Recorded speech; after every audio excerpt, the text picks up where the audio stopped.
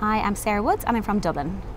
Fiona O'Dwyer from the United States. My family is Tipperary, both parents, my grandparents on my mom's side and my dad all born and raised in Tipperary, so I'm just happy to be playing for Ireland, putting on the jersey, even though I was born in the States, but always raised Irish.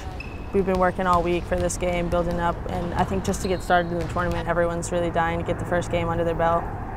Yeah, I think it's exciting as well. Norway haven't really been on the international scene in the last 4 to 5 years, so we don't know much about them. We did a bit of video analysis there with Mark and Francis, our two coaches, and we watched a few of their club games. So that was good, but again, actually seeing them play will be really interesting.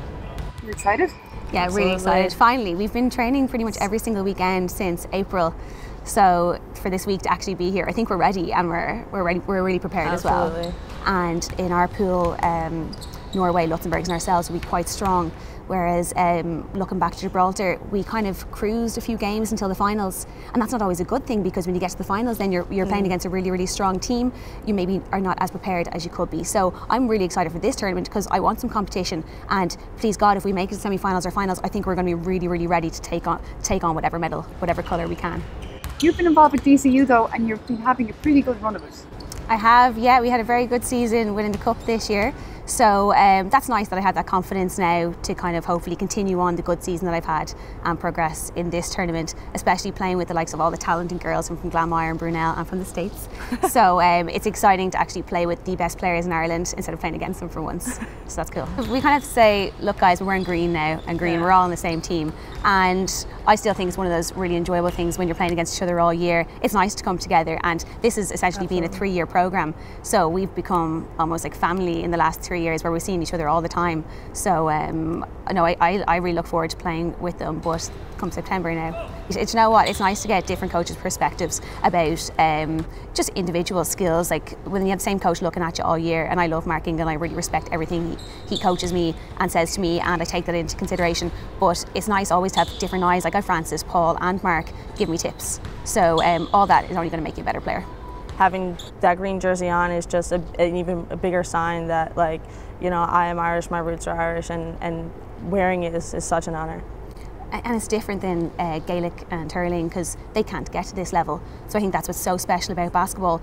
We finish our season in March, and to have a break from March to September, it's really hard to get better, and that's what you can aspire to play for this team, and you're only improving every single year. And I think that's really enjoyable to be able to do that. And sure, putting on an Irish jersey, it's the most special feeling in the world. When you look down, sometimes it's a bit surreal. You look down when you're about to go on, you're like, okay, time to play for Ireland. Like, I'm not playing club basketball anymore. So that's pretty cool. Well, and I think Basketball Ireland did their best to not have a complete break. Like, we had 6-week stints where we would get together with the 12 best girls, sometimes a panel of 15, and we'd go out to Luxembourg, or we'd have Wales and Iceland come to us. And that's been happening over the last 5 years. So when people look at the big break, yes, it was a big break from playing European Championships and small countries, but we've dabbled a bit, and I think that's kept the 12 of us who are here now, who, especially the older ones in their late 20s, it certainly kept me interested. So I think Basketball Ireland did a really good job of enabling us to play that. And I know it was the Women's Super League committee as well that got those funds together to enable us to go to the likes of Luxembourg to play against them. So that's been really helpful, as I said, for the older generation. I call myself the older generation, but I think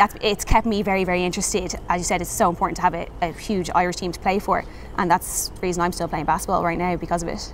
I think Ireland basketball is very guard oriented, quick, a lot of fast breaks, that kind of thing. But you go back to the States, and I think it's very balanced between, you know, inside game, outside game, and strength and speed.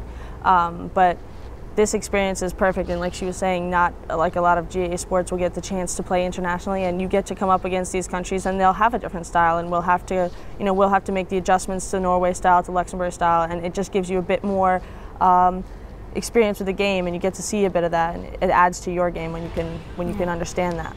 I think we're really prepared, and I don't think there's anything else, any regrets in our preparation that we've done so far, and we're all really going in for it. And we all know there is expectation on us, almost put on by ourselves, but we want to do Cork and Ireland as proud as possible. Yeah.